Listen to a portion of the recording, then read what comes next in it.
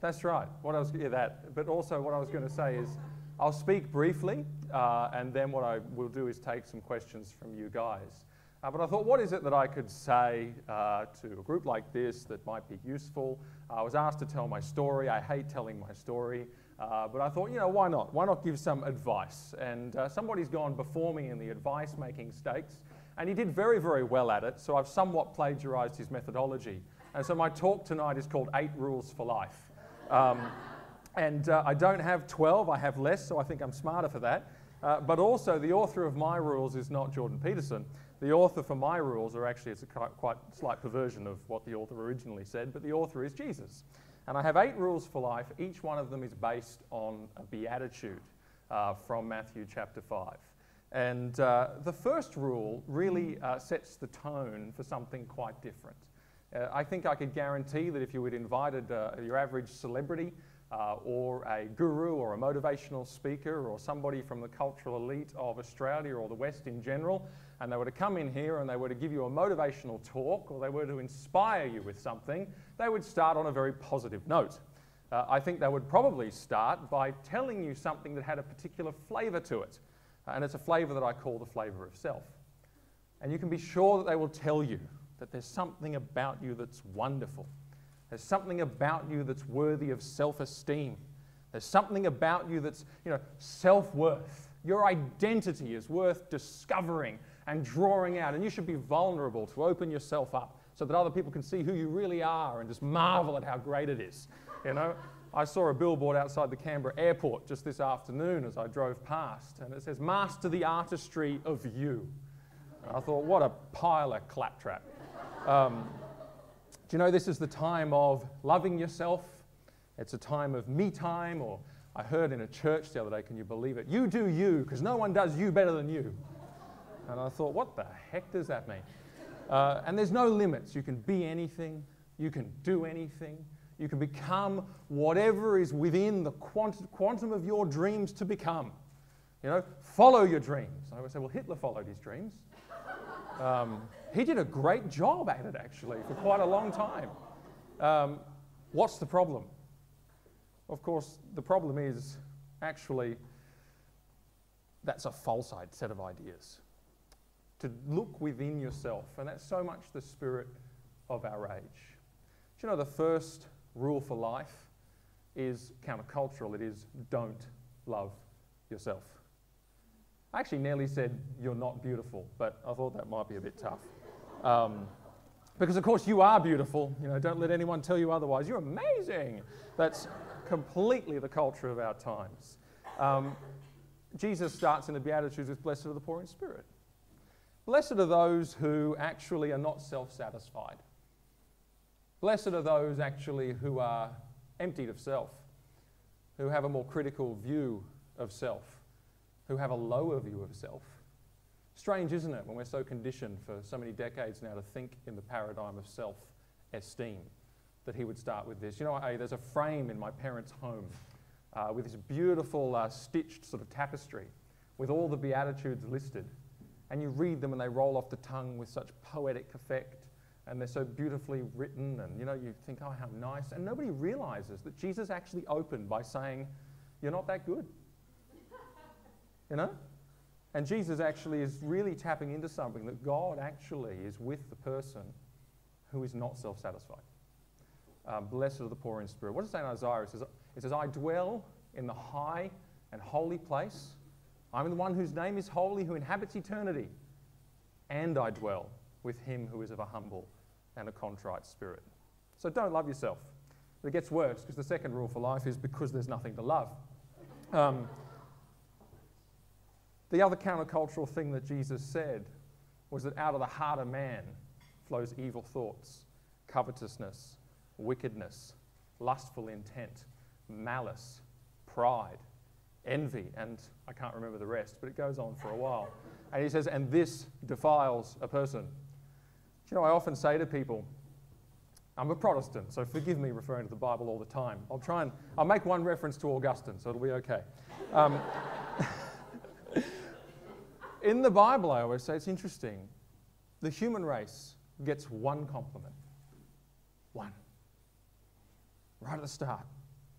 Made in the image and likeness of God is a great compliment, don't get me wrong. But man, we kind of love it, don't we?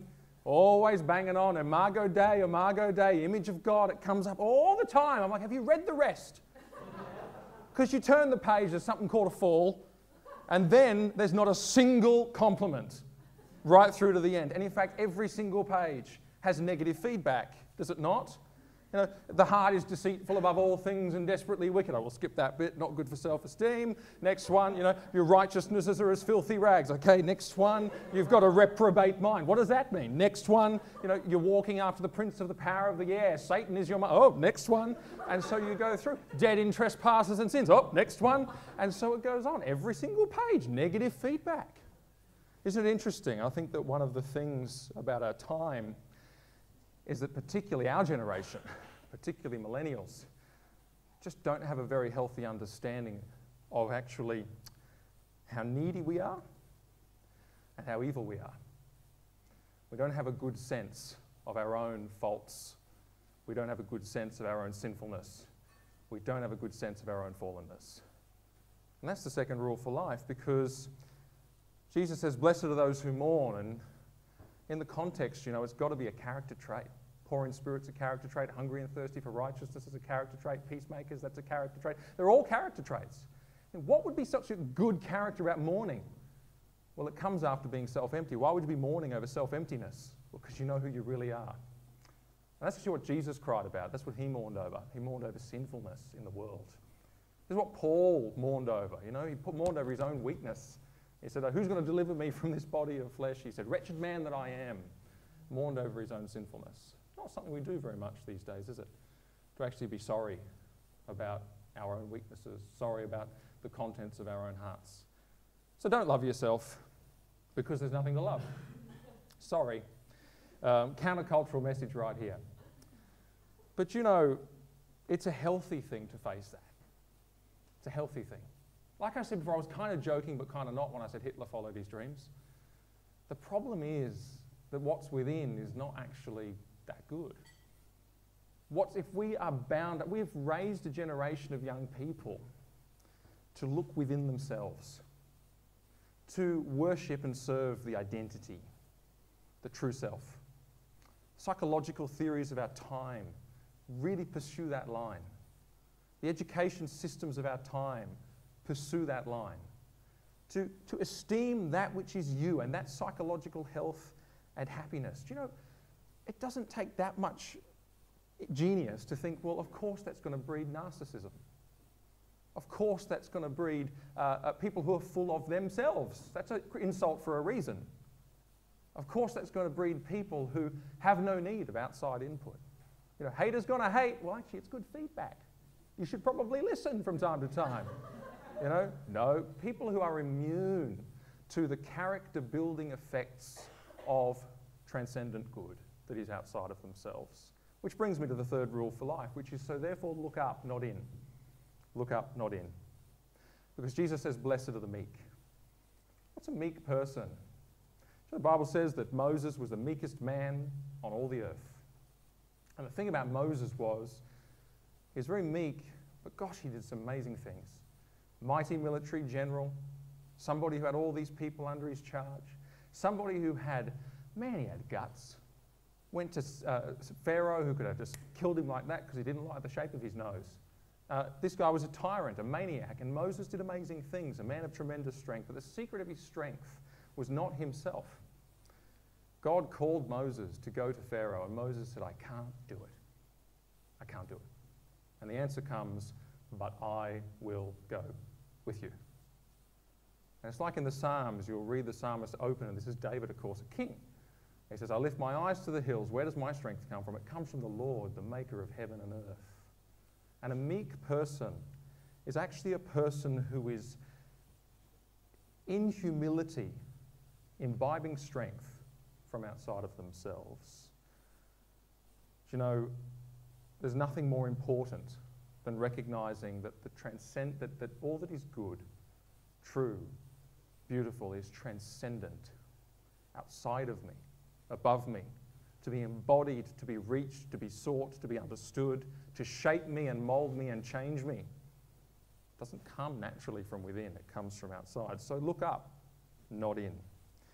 Fourth rule for life is check your appetite, because the next beatitude is, blessed are those who hunger and thirst for righteousness. And of course, if you're no longer full of yourself, which you should not be, of course, if you have got a realistic view of yourself and all the faults and failings and shocking things that can come out of the heart of man, we always blame the phobias and the isms and the patriarchies and the politics and the culture, and society teaches us these things. What's society? It's 7 billion of you. That's the problem. And we don't have a healthy sense of that. But if you really start to see that and you start to look outside of yourself, here's a really good point. Check your appetite. Because appetites don't go unsatisfied for long. I remember I was doing a talk up in Brisbane a little while ago in the city, and there was a big church there, and I was sitting up the front, and I was going to get up and talk, and I must have been about 3 minutes away from my talk, and I had a dizzy spell. And then it hit me. I hadn't eaten for 36 hours. Because I just had, this happens, you just get a busy spell, and you're getting on planes, and you're running here, and you're running there, and you haven't eaten, you're about to pass out. And I thought, what am I going to do? I can't get up there and talk for half an hour. And so I got out of my seat, all mic'd up, and ran out the door. And I ran down to the corner store, and I bought a Red Bull and a muesli bar, chucked them both in, went back up, did my talk, and had a proper meal later, don't worry. But everybody in the place probably thought that I was stage frighting and they'd lost me. And I walked in just in time to get up and speak. And see, appetites make themselves known, and they must be satisfied. Good question, isn't it? What are you hungry for? Hungry for righteousness. Hungry for that which is good, that which is right, that which is true. Hungry for character, hungry for Christ. Hungry for what God has outside of you, for you to be imbibed. Check your appetite. Number 5, do unto others what Christ has done for you. Why do I say that? Blessed are the merciful, for they shall receive mercy. And if you are this person, if you are looking up, not in, if you're not loving yourself, if actually you are seeking strength from outside of yourself, actually you have a healthy understanding of who you are. And you think, wow, God has dealt with me with such mercy because he didn't give me what I deserved, and he doesn't give me what I deserve. Psalm says, you haven't dealt with me after my sins or according to my iniquities, but as high as the heavens are above the earth, so high is your mercy, so great is your mercy towards those who fear you. I think that's remarkable. Of all the characteristics of God that Jesus could have put in this beatitude, he chose mercy. I think it's probably because it's such an otherworldly characteristic. I've never heard it said in all of my life. I've never heard the compliment given that somebody is merciful. They're very kind. They're very smart. I even heard once someone described as righteous, which I didn't know if that was a good or a bad thing in the context. But I have never heard anyone describe as, Joe over there. Great thing about Joe is he's very merciful. Never heard it. Why? It's just something that's so uniquely God's. It's remarkable not to deal with someone in accordance with what they deserve. Isn't that how we react to everyone all the time? Of course we deal with people according to what they deserve, based on how they've interacted with us. We react all the time, not God. And when you have a healthy sense of what God's done for you in Christ, in mercy, your attitude to others is changed. You don't treat them how they deserve to be treated. Do unto others as Christ has done for you. That's actually the example of Joseph, remember, with his brothers? And they come back to him after all those years, after selling him into slavery and doing such evil to him. Doesn't deal with them according to what they deserve. He could have killed them, and no one would ever have known. But no, he showed them great mercy, and he reconciled with them. 6th rule, only one thing matters. Blessed are the pure in heart. What's a pure heart? It's a heart that is unmixed in its allegiance. I have a silver coin at home, a Sydney Olympic memorabilia, and there's a certificate of authenticity with it. It says 99.98% silver. What myself, they got so close. Why not 0.2? Come on. But 100% pure, a pure coin is silver and nothing else. Pure heart, one objective, sold out to one thing. John Anderson, the former Deputy Prime Minister of this country, tells a story how that when he was up in Parliament, he used to have a colleague that would bang on his office door every morning of a sitting week. And without invitation would just bang, bang, bang and throw it open, regardless of the circumstances. And he'd yell into the office, "Oi, John, Remember today, you're playing to an audience of one. And he'd shut the door and walk away. And John said, what a fantastic reminder it was for him every day. He's in the eyes of the media. He's in the eyes of his party. He's in the eyes of his constituency. He's in the eyes of his colleagues. He's in the eyes of so many people in politics. You can never get away. You can't walk through an airport or a street without people looking at you. But this guy reminded him, actually one thing matters. An audience of one. Serve God. Serve God alone. It's very hard for us. Very hard. Because we can see all of our friends sitting around looking at us. And there's someone's eyes we don't see. But we're supposed to live wholly for that one thing. God's approval. God's eyes. So only one thing matters. Well, I'll do the last two. I was going to skip one, but I better not because there'll be 7 rules. I better do 8. 7th rule, quickly. Jesus says in that last beatitude, he says, blessed are the peacemakers, for they shall be called sons of God. And so effectively what he's saying is, you know what? These people, they bear their family likeness. They're in God's family. They're God's children. They will be called sons of God. They'll have that genetic likeness because they make peace. And the rule I want to pull out of this is bear your family likeness. Do you belong to God? Do you belong to Christ? Are you a Christian? Just live like it. Show the genetics. There's a reason when people look at a brother and sister, they go, are you brother and sister? There's a likeness here. My dad used to pull me aside as I went out in an evening sometimes when I was in high school. And he'd grab me up and say, now listen, Martyn. He said, remember the Iles standard.